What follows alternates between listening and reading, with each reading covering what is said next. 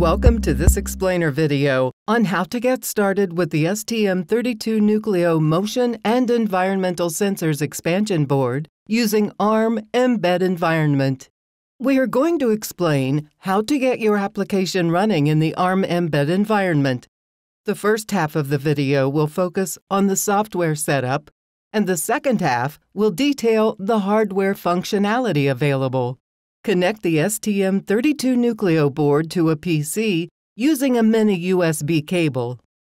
The board is automatically detected and seen as a disk drive. Now connect to the armdeveloper.mbed.org website and log in with your credentials. Click on Hardware, then Components, and select Environmental under the Sensors category.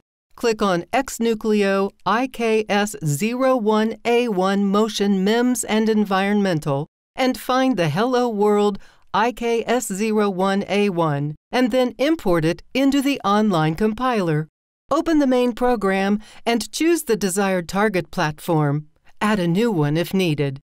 At this point, build the application and download it on the STM32 Nucleo board.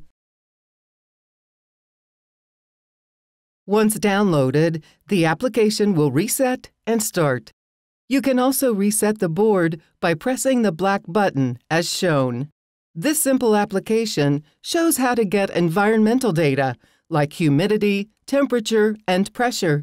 It also displays the inertial data from the accelerometer, magnetometer, and gyroscope. Information on how to obtain the board can be found on www.st.com/x-nucleo under the reference X-NUCLEO-IKS01A1. This board includes a variety of MEMS-based components. An inertial module composed of a 3D MEMS accelerometer and a 3D MEMS gyroscope, a 3D MEMS magnetometer, and a MEMS pressure sensor and a relative humidity and temperature sensor. Thanks for taking the time to watch our video. We hope it helps you get well on the way to your dream application.